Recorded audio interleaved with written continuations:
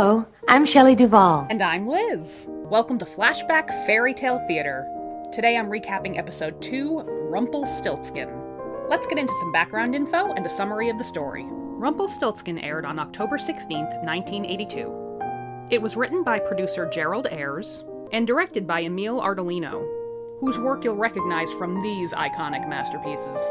It starred Ned Beatty as the king, Shelley Duvall as the miller's daughter, Paul Dooley as the miller, Jack Fletcher as the wizard, Bud Cort as the page, and Hervé Villechaize as Rumpelstiltskin. The set design was inspired by the illustrations of N.C. Wyeth. Now let's get into the story. This adaptation mostly sticks to the original Grimm tale. We open with a king who is bemoaning his unhappiness and inability to find a compatible bride. Many beautiful, eligible princesses are vying for his hand, but they are poor! Poor! You don't want me to marry a princess who's poor, do you? The king summons a miller to see if the simple folk can advise him better than his courtly officers. The miller pitches his own daughter as the most beautiful he knows. He boasts that she is not only beautiful, but humble, spirited, and talented, and compares her ability to create tapestries to gold, and here some confusion happens. Well, in a way, sir, they are gold. In what way are they gold? In a sort of a gold way, they are gold. But when we meet the miller's daughter, we find out that her dad is a drunk, she's friends with chickens, and she hates spinning and sewing. Nonetheless, she is ordered by the king to spin gold out of a small room of straw, or else you will die. Obviously, this is impossible.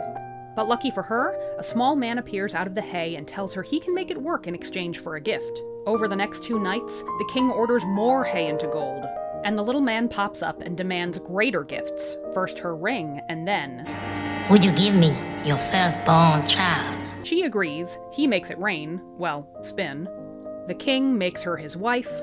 They quickly have their child. At last, the queen is happy. Are you, girl? The little man shows up demanding the baby, but the queen's tears drive him to offer her an out, guess his name within 3 days. The queen beseeches the help of the court to find this man and his mysterious name, but the men of the court have no answers. Well, no one stays in dangerous wood after dark. The queen knows she has friends in the forest, though. Remember those chickens? She can talk to many animals. This fugly yet adorable unicorn brings her to the little man's house, where he's hosting a party of folks singing about how crazy his name is. Luckily, one idiot lets it slip. Good night, Rumpelstiltskin! So when the little man shows up at the queen's door, she is at last triumphant. And Rumpelstiltskin is so mad, he PowerPoint split transitions himself into oblivion. I found this version of Rumpelstiltskin to be excruciatingly boring. And I believe this is largely in part to the adaptation. Rumpelstiltskin is, at its heart, a really dark story, but I don't think that means it needs to be maudlin in tone. There's absolutely no humor in this story, and in a tale that centers around a trickster, that is an insane choice. I think this humorless approach and a lack of enthusiasm led to a truly uninspired characterization of Rumpelstiltskin himself. The script doesn't let Villechaize have any fun in this role. Where's the hubris of a man who is so cocky he thinks he can literally put on a show about his name and no one will hear it? Where is the glee in showcasing his talent for gold spinning?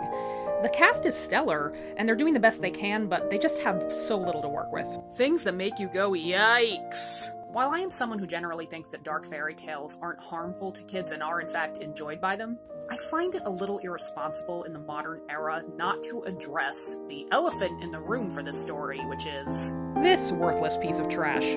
All of the men in this story are terrible, but even though the 80s were 40 years ago, I would have figured we could at least agree that a man who threatens to execute you if you can't do something that's literally impossible is not a romantic hero.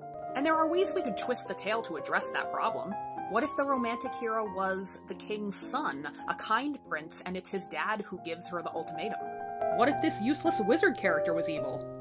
What if the king realized the error of his ways and sought to make amends to his wife by seeking out Rumpelstiltskin himself? In this version of the story, they make it so the queen basically saves herself. So why not go the extra mile and have her pick up that kid and get the fuck out of Dodge? It's a bummer that they didn't deal with that at least a little more. Another big improvement I think that could have been made was the set design. In The Frog Prince we saw these fully articulated sets, but in Rumpelstiltskin we get a lot of this weird green screen stuff. I do think some of it was shot very well. I particularly love these big shots of the straw. And I even think these simple effects of the gold confetti and fabric for the golden thread is very effective. I like the costumes moderately better in this than the Frog Prince, though they still look a lot like stuff that I would probably make for a local kids theater. Sadly, this gold-hungry redheaded king was giving me some major 45 vibes. Blech. I think we can all agree that Best Supporting Actor goes to this incredible trash panda, great job, you adorable little bandit, 12 out of 10. How about a fun fact? Jack Fletcher not only played the useless wizard in this fairy tale, he also played the useless wizard in 1964's TV production of Once Upon a Mattress, which is a bawdy musical based on The Princess and the Pea. If you want to watch Rumpelstiltskin and judge for yourself, you can see the whole episode on YouTube, and let me know in the comments what you thought.